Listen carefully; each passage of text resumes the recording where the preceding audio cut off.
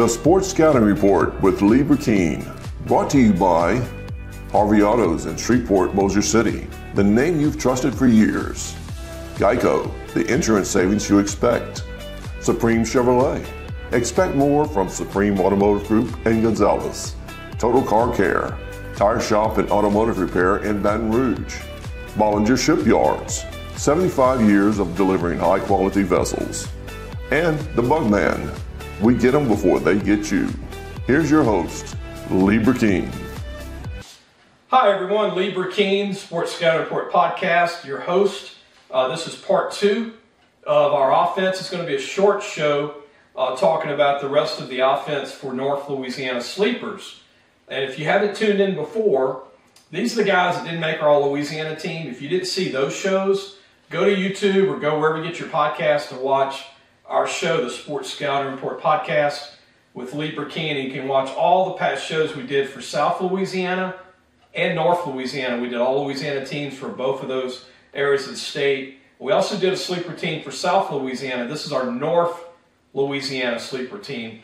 We're going to continue on in this show. We're going to talk about tight ends that are sleepers. Some of these guys played other positions, but I thought their future could be at tight end for a scholarship or an opportunity at a college to continue their football career. Xander Washington from Richwood is a one-year guy, legit 6'5", that really can play. I really like this kid's frame. I think he can get up to 250 easily and become a phenomenal tight end. He just needed another year to fill out, but he moves well, runs about a 4.7 40. Continuing on, Hayden Gray from Dearborn Woods, right outside of the Monroe area, North Louisiana.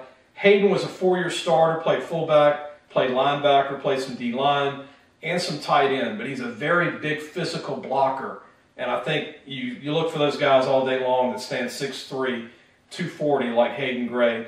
Zai Scott from Ruston was really only a 2-year starter, still needs to continue filling out, but he plays basketball, and he averages over 12 points a game for the Ruston basketball team. So he has a decision he's going to have to make. Does he sign as a 2-guard at 6'2" in basketball, or does he go to a D1 school as a tight end and gain 20 more pounds?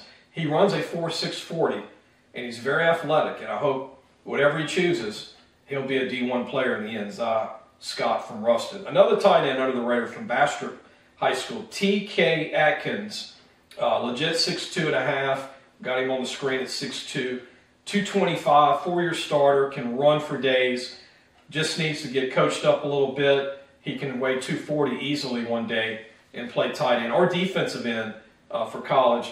Chris Payton from Captain Shreve. Captain Shreve had a bunch of fullback tight ends. He's a big guy that could play college ball if he wanted to. He's got the look and the height and the weight and can run. Another tight end is Contraglion Spencer from Mansfield, similar to the Scott kid from Ruston. Just needs another year to fill out. If you see on the screen, he's 205, but he can run a 4.6, and he can easily gain another 30 pounds in college. I think he's a big-time steal. Chris Carper from Red River, plays some DN, linebacker. I think he's a tight end. Red River's home of a lot of great players over the years, a lot of sleepers. That's a big kid. Chris can run 4.7 in the 40, and he's very, very tough. Braden Owens is a 6'8", that's right, 6'8", tight end from West Washita in Monroe, 230 pounds.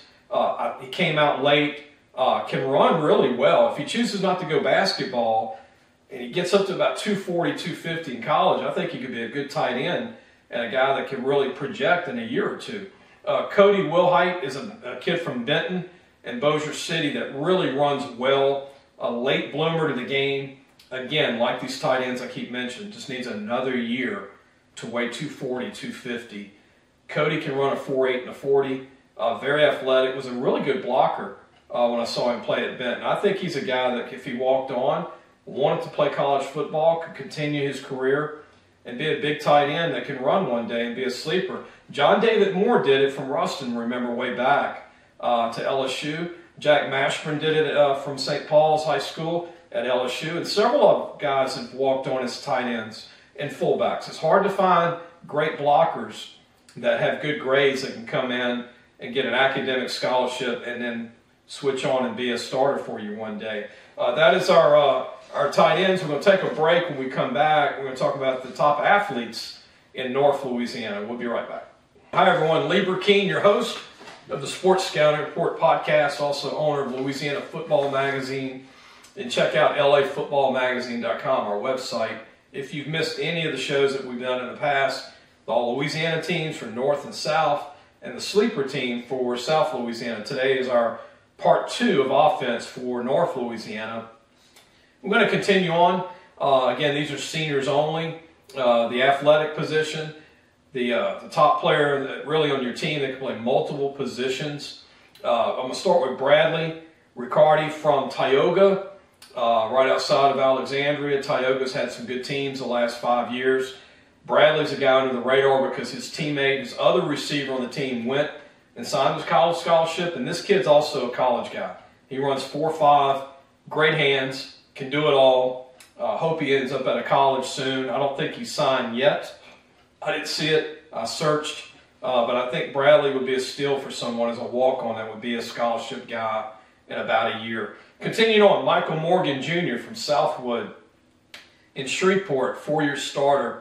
Phenomenal football player, played DB, receiver, running back, quarterback, did it all. If you see, he's got good size. I think he's a D1 player, just underlooked, underrated. J.D. Gallman from Byrd, started as a quarterback, started as a receiver, then a quarterback, then he ended up back at a skill position his senior year. Has a great ability, if you want to be a receiver, in my opinion, in college, to be a slot guy. Another athlete that played quarterback at Captain Shreve in Shreveport is Courtney Beaner from Captain Shreve. Had a really good arm, showed good arm this year, but also could be a DB, a safety, or could be a wide receiver in college. Was a quarterback for Captain Shreve this year. Zach White from Ouachita Christian could play multiple positions, a leader, really good player for Coach Fitzhugh at Ouachita Christian and Monroe. Amon Fuller from Neville was a quarterback at Neville, was also capable of playing receiver, DB. He's at Centenary, and I think he's going to have a great career for Coach Byron Dawson there. Tremel Colvin, running back for Sterlington, not a big guy as you see, but man, he had over 4,000 yards rushing at Sterlington, was a great 4-year starter. Bigger on the field than his height and weight. He plays big. It's going to Louisiana Christian to play college football. I think they got a steal with Colvin.